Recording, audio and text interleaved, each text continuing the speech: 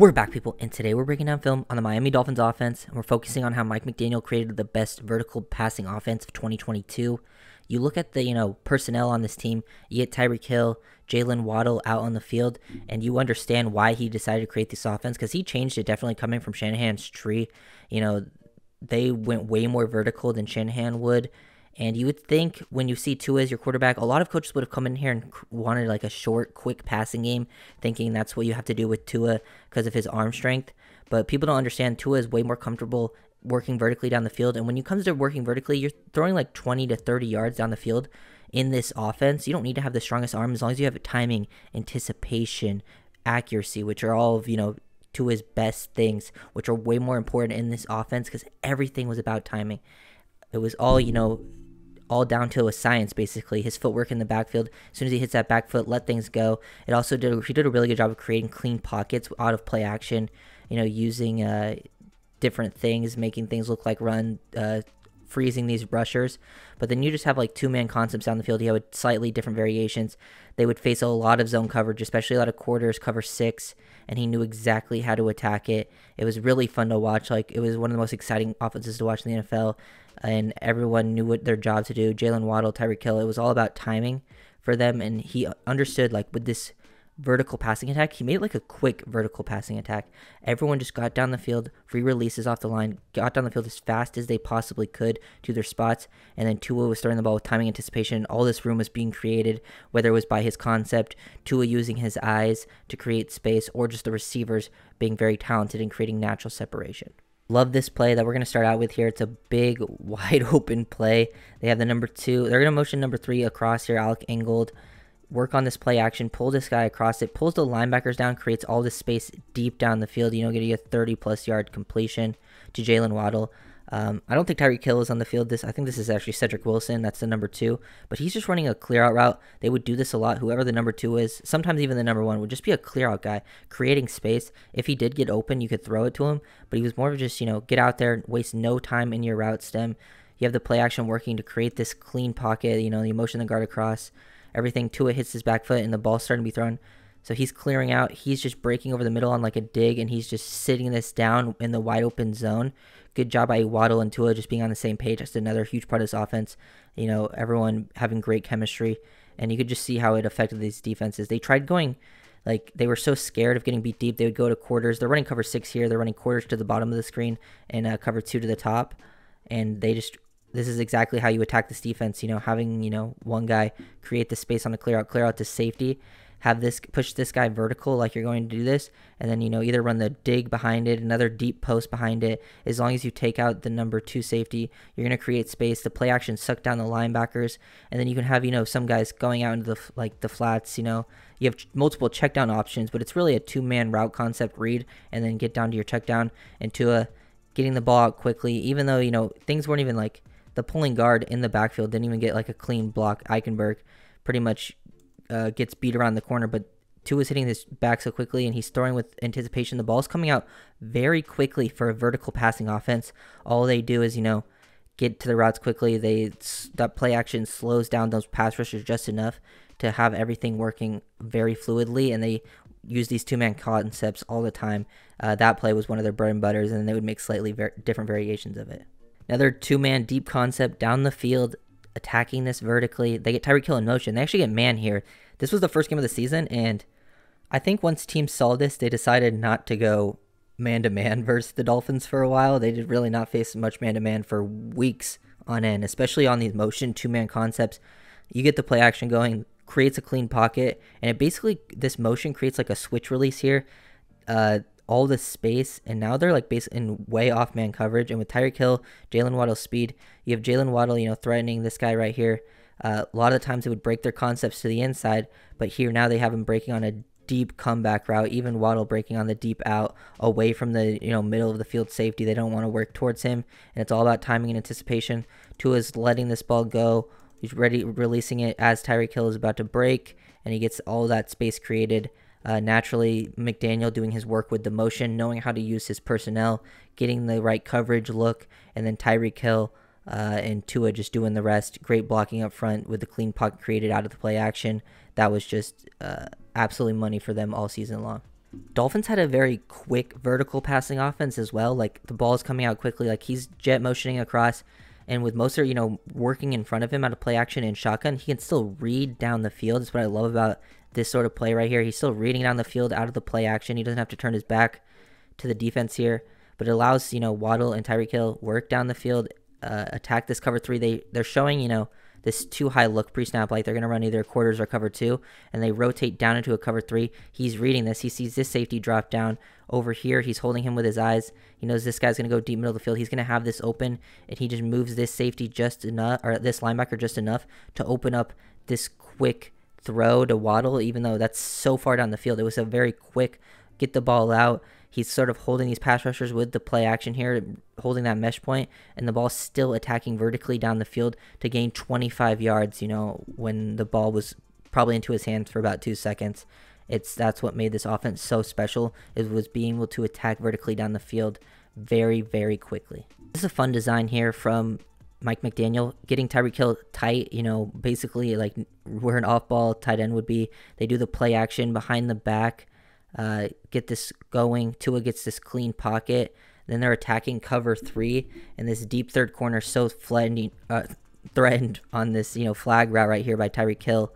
And then this flat defender isn't able to gain enough depth just because this guy's going out into the flat here.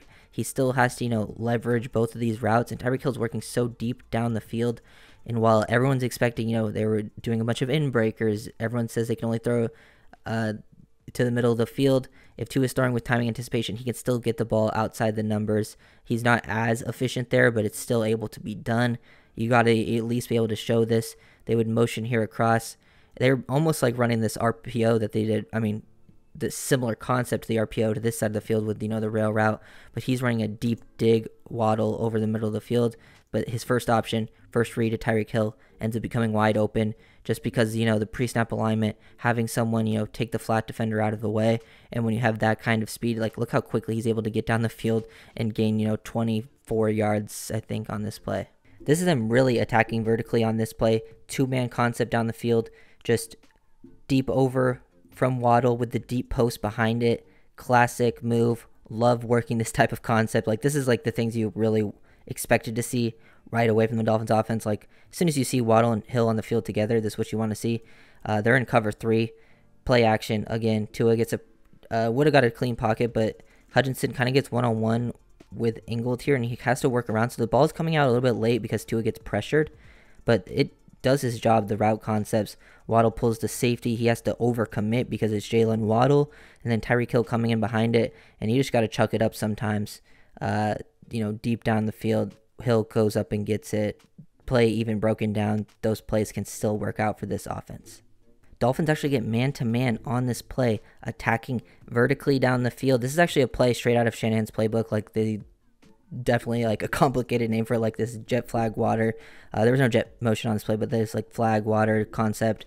Number three can either work the fade or the flag depending on the coverage that he's getting, but he gets man-to-man here. They barely would get this, and he took this one-on-one opportunity. He sees Hill getting bracketed here, so he gets a one-on-one shot to the outside. Tua hits the back foot. Anticipation, timing, doesn't allow the other safety to get over the top.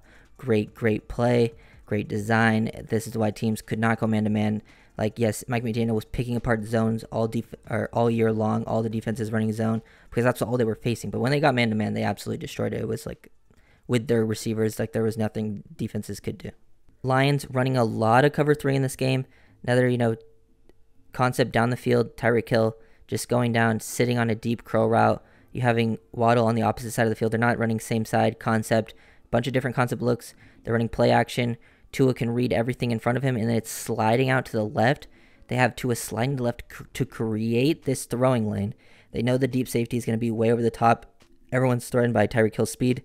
They have him move where this takes the linebacker slightly out of the throwing lane, and he's, too far up as well. They got to gain more depth, and it just timing anticipation, get the ball to Tyreek Hill, on a deep curl route, deep vertical passing offense. It was just so much space created from everyone doing their job over and over and over again. Like they were able to run a lot of the same things and still be successful just because of how talented they were and how smart McDaniel was at mixing things up. Like this design, getting a horizontal stretch by working that orbit motion behind Tua, and then you just get a quick vertical stretch behind it. Even, with Tua just straight out of shotgun here, and he's not like doing anything too crazy. He's got the quick play action, and it's just a one step and go. And look at Tua here. I really wanted to show this play for Tua because this is one of my favorite Tua plays. Because look how he resets his feet, his eyes, just to move these defenders out of the way, get this guy to sink down to the flat, move this linebacker just enough to the outside. He's looking like he's going to throw it right here. That's why this linebacker is still floating the outside. He's almost throwing like a no look here, and then throws behind this with anticipation. And even though this is a quick, slant glance route, this is still attacking vertically down the field. The ball's getting out, he's catching it about, 15 yards plus down the field. That's, can be counted as a vertical attack, and then picking up, 26 plus yards, all because of a nice little play design just to get a little bit of a horizontal stretch, and then it plays off to his strengths and Jaylen Waddle to attack behind this against, this defense right here, cover 3, but the middle of the field safety is leaning to that Tyreek Hill side of the field, so it just creates all this space for Jaylen Waddle to work. Really excellent stuff. Having, those offensive pieces and then good design, and one of my favorite Tua plays of the whole year, even though it doesn't seem like anything too crazy, just the way he's able to manipulate with his eyes is so special. I mean, this is just Tyreek Hill versus cover 3 at the bottom of the screen. There's always expecting, he even has help to the inside with the deep middle of the field safety. Everything's closed, and this guy's still playing with some outside leverage, but I think he's really expecting, with how the Dolphins are at this point of the season. People are always saying everything's, an in-breaker. That's just wasn't always the case. But here, Tyreek Hill just absolutely destroying his guy, able to sink his hips. That's absolutely special. Tua throwing this ball right on the break. Great timing. Another two-man concept down the field. Just mixing things up with the calls, allowing Tyreek Hill to work to the space there, having multiple options, working inside, outside, breaking down on it, working, just deep the whole time. It's very hard to stop Tyreek Hill when you think he has 4 options to do on a single play. Last play that I'm going to break down, versus the 49ers. They get a quarters look. He understands that. A lot of times you have your number 1 on the outside running a post behind the quarters. All you got to do is have number 2, number 3, someone threaten the safety to that side of the field to bring him down, make him crash. So Tua is just reading. They're an empty here. He's just reading Hufanga. And once Sherfield breaks over the middle of the field, as soon as he sees, look at Tua. He's already about to throw this ball. Tyreek Hill is not broken to the inside of the field. Hufanga is just starting to break. So he is reading this, just reading the leverage of that safety. He knows from, film study that he likes to break on this. So this was, planned from the start clearly on McDaniel and Tua's ends to throw this from film study. He's already getting ready to throw this. Hufanga is just starting to break. This is amazing anticipation and timing from Tua, but great play design to set this up versus the quarters.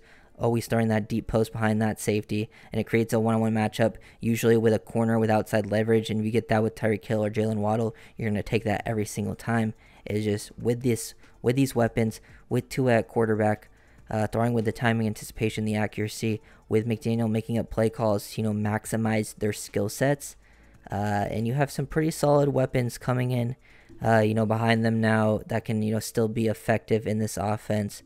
Whether it's like Chosen, Braxton Berrios, still like Craycraft understands the offense as well. You have Cedric Wilson if he's still on the team. I think Azukanma is going to make more of an impact this year, getting him involved, and he can be a deep vertical stretcher, but also a great yards after catch option. I just expect him to, make some variations to this offense. It's going to be exciting to watch. So if you guys enjoyed this video, make sure to leave a like, comment, and subscribe, and I'll see you guys next time. Peace. Bang.